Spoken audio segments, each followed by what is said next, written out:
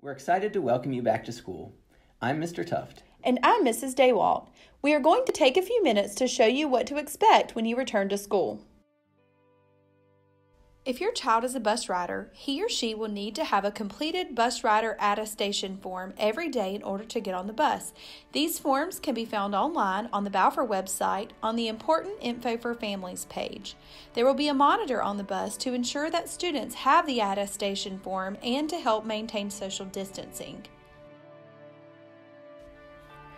When bus riders arrive at school, they will walk in a socially distanced line under the breezeway like always. At the main entrance, they will undergo a health screening before entering the building. Students will have their temperatures taken and be asked the following questions. Has your child had close contact within 6 feet for at least 15 minutes in the last 14 days with someone diagnosed with COVID-19, or has any health department or healthcare provider been in contact with you and advised you to quarantine? Does your child have any symptoms such as fever, chills, shortness of breath or difficulty breathing, new cough or new loss of sense of taste or smell? Or since they were last at school, has your child been diagnosed with COVID-19? Car riders will arrive in the car rider loop as normal. A staff member will take the student's temperature and administer the health screening before the child exits the vehicle. Anyone who registers a fever will be directed to the van rider area to have their temperature taken with an ear thermometer before they are allowed to enter the building.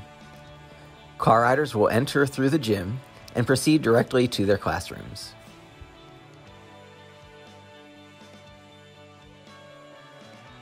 Dots and signs have been placed in the hallways to help students remember to maintain social distance. Students and staff must wear a mask at all times in the building. Breakfast will be served in the classroom as it always has. Lunch will look a little different. Meals will be delivered to the classrooms and students will eat in the room. Students will not be able to drink directly from water fountains, but are allowed to bring water bottles that can be refilled at the fountains.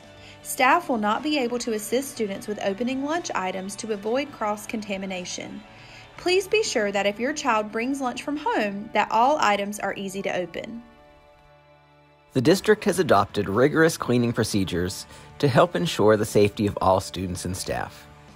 The entire building will be disinfected at the end of each day. In addition, any items, equipment, or areas that may be shared will be disinfected after each use. Much planning and preparation has gone into preparing for students to return to the school building.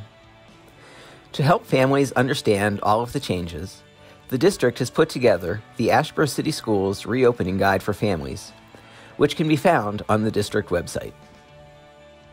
We hope this helps you understand some of the changes we have made to ensure that all students and staff are safe while at school. We look forward to seeing everyone back soon.